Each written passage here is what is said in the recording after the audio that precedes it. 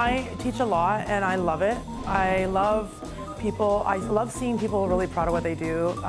They see the gratification of actually doing it. I've taught hundreds of classes and I teach every day in my own kitchen, so essentially that's what a chef's supposed to be, is a teacher and a leader and so on. So this is a natural thing for us to do. I love doing cooking classes. Usually I do them, they're way more intimate, so it'll be like 3 or 4 people, and you know, it's very hands-on where I'm actually like holding their hand and putting it over the vegetables.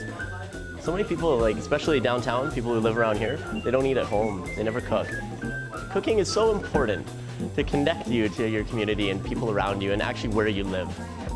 What I hope people take away from this experience is to go home and actually cook it. I mean, that's essentially the purpose of it, and that's why I don't make recipes too complicated, because you don't want to scare people, right? A chef recipe is a lot different than a home cooked recipe. There's all different levels of cooks. These chefs both learned a lot from participating on Top Chef Canada and are moving forward with their heads held high.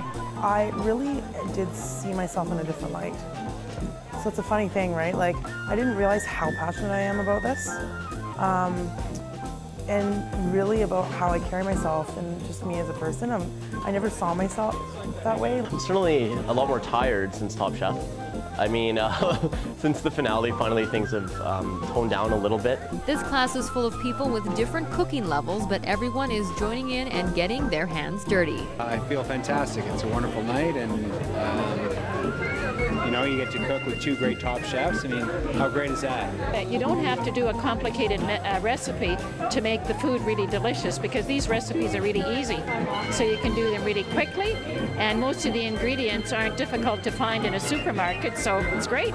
I learned that it's okay to massacre your chicken and to get your hands dirty. So yeah, I'm used to wearing gloves at home, so this is a new experience. Yeah. Out of your comfort zone. Yeah, a little bit, yeah. Cooking should be fun and celebrated, and that's what this group is doing. Good.